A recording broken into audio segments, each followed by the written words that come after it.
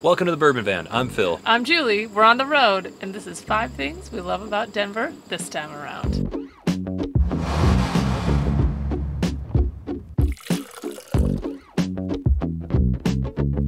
Well, if you've been following the channel at all, then you know that we are, as Julie said, on the road. And we want to talk a little bit about some of the things that we've discovered on the road that we've enjoyed. And yes, we're a whiskey channel. We are also traveling in a van. It's in the title. So we're going to share some of the things that we discovered in Denver, Colorado this time around. We are not in Denver right now, and we are swarmed with bugs. What is...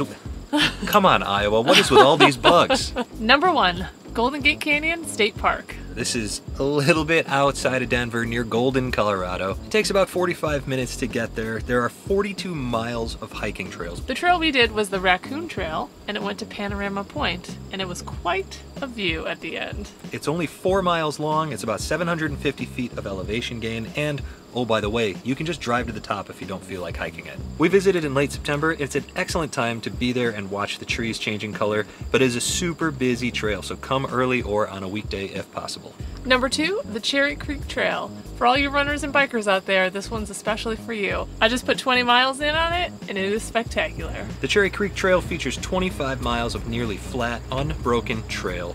It runs along the creek and can be connected with other trails to go even longer. It's a great place to run if you're training for the marathon and you don't want to stop for those pesky stop signs and stoplights and street crossings. You just keep going. I'm jealous. I wish we had it. It's an amazing trail. Yeah. Next on our list is perfect for when you're done hiking, running, cycling, whatever your adventure, maybe nothing. Brewery Rickoli. Specifically, we enjoy Enormous Richard Double Cream Ale and Vanilla Inyo Rye Stout. Both of them, coincidentally, are perfect for pairing with whiskeys. Also, these are crafted to remove gluten, so our gluten-intolerant friends can enjoy as well. If you didn't replenish enough calories with the beer, this next one's for you.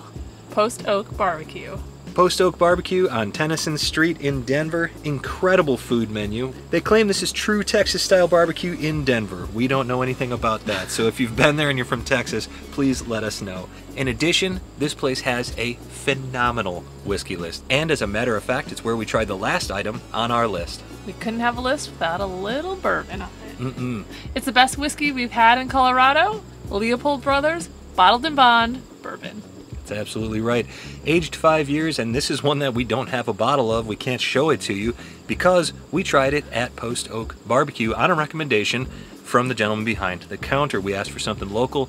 They brought out this bottle, and it is absolutely phenomenal. Even our non-whiskey friend loved it. It drinks easy at that 100 proof, and it has incredible bourbon flavors, incredible richness, and if you like sweet bourbons, which we definitely do, we highly recommend this one.